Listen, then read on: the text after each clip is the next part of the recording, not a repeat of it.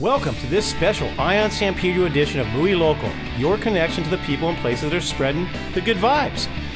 Tonight, we're hanging, in fact, swinging into San Pedro. Or is it Pedro? Well, let's check it out and see what's actually going on at People's Palace on 6th Street in the historic San Pedro downtown waterfront district. Let's take a look. Oh, swing dancing is just lively and energetic, and it feels really good. Yeah, you'll see most swing dancers are always smiling because they're having such a great time. We do Lindy Hop, and it's like giving the woman a ride. She just flies out when she does it right. And you'll see her smile, the biggest smile just flies out. So it just feels really good. You know, it's almost addictive. I haven't found a cure yet.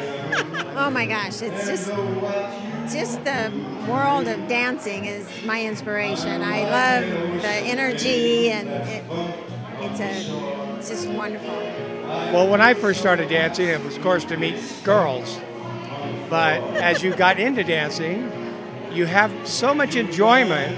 I had a manager one time ask me, "Tony, is it the girls or is it the dancing?" And I said, "John, there's only one answer, and that's yes." It's a wrap. Feature presentation brought to you by Plaza Automotive Center. We know you, and we know your car. KettlePop, America's most popular. And of course, Ion San Pedro. What do you have your eye on? Ion San Pedro. Rely on Ion.